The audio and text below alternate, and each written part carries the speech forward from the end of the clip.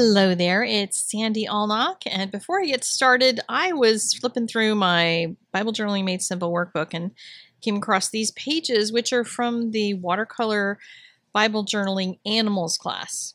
So you can learn how to watercolor paint some animals in your Bible, and that class is currently on sale for the month of July, and I realized I hadn't mentioned that to you guys, so I wanted you to know that there is a discount on that. And part of the money is going to go to charity, whatever you do pay. So I will put a link in the description down below to the class if you're interested in learning how to paint some of these animals.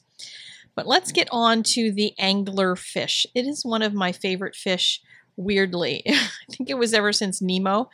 But I was looking up something about anglerfish, and I started playing with this little guy, and I thought he was so cute. If you just Google anglerfish, you probably will come up with this link. And you can look at him from all different directions, and he's not a very pretty fish. I realize that. I'm going to make mine a lot cuter, but I love the antenna with the single bob on his head, which I think is hilarious. And as I was reading a particular piece of scripture and something else my pastor said and a bunch of other things that, you know, how God just brings stuff together and seems to keep telling you the same thing over and over, he's been telling me about how perfect he has made everything. He made every creature, every person, every human, everything perfectly in its task to praise him. That is what we were all created for, even these fish. And as I was just thinking about how ugly this fish is, and how ugly I feel some days. And I don't mean that in terms of my beauty, but I mean just my sin and everything else. Just the brokenness of the world and the brokenness of my life.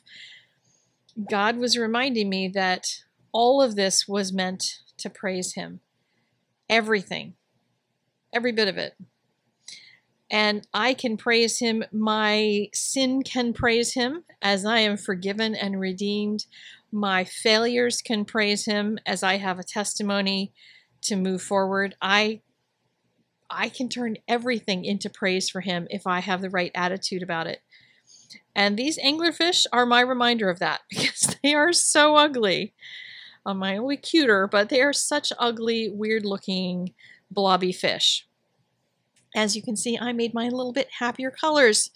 I made them in a little rainbow of color, and I wanted some dark color around the outside of them because they swim deep, deep, deep in the sea, which is why they don't have to look very cute because nothing can see them. They have those little antenna things that can light up so they can tell each other where they are, but really nothing sees them unless you're Dory and Nemo and you accidentally swim too deep in the ocean. But they praise him by being what he made them to be. He created them to be these weird fish that live in the deep. They do their job in the ocean. They eat the things they're supposed to eat, and they turn into food for the things that are supposed to eat them. They're part of his creation, just like everything in our lives. And that's why I thought they would make a good page in my Bible. So I'm doing the negative painting technique. I'm painting around these shapes with the darker color to define the edges of them. Once I was happy with it, I had it completely dry before ironing it. If you're doing really rich color like this really dark blue background, I didn't want to come in with the iron and then lift up any of that color off the page. I wanted it to stay nice and dark, so I waited for it to be really dry and ironed it so it'd be nice and flat for the pen work. And I'm using a micron pen for this. I'll also use a white gel pen for some of it as well. And I've mentioned this before, but it's always easier to me to do the drawing after the painting rather than trying to do the drawing first and then try to somehow make the paint fit into those places. Because what I find is if something bleeds, if one of my little fins goes off into the blue and then the green goes a different direction, I get a little stressed out by that. But I don't get stressed out if I can then adjust the line once it's already painted. So I can redraw the fish in any way. They don't have to follow the pencil line. So if I screw it up while I'm doing the painting, it's really easy to fix. So with fish like this, you can make all kinds of different eyeballs on them, different expressions on their faces. I changed some of them from my original sketch, added a bunch of bubbles all over it. And then I did go in and darken some of the paint colors on the fish themselves. So there would be a little more intensity there, and it would also leave some highlight on the tops of them where the sun might hit a little bit of them, and they might have a little bit of brightness to them on the very tippy tops of them. The yellow one needed even some orangey color in him, so he'd have a little bit darker down there in the deep depths of the sea. And just went through and did each one of them.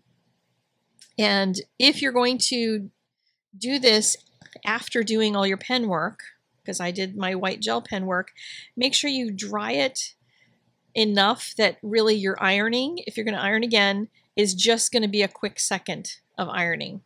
Because if you end up trying to iron over top of any of the gel pen, I think of it as an acrylic ink. I don't know if that's what's in it, but it will stick to the paper that you put on top of it. I always sandwich my paper between some computer paper, and it will stick to it if you let that heat stay on too long, so just do it real quickly. So I added more bubbles in front of the fish as well as behind them, and the word praise here and there, praise God all over the place, because these fish are praising the Lord just by being who God created them to be. And you and I can do the same. Thanks so much. I will see you again next week. If you're interested in that class, I'll have the link in the doobly-doo down below. Bye-bye.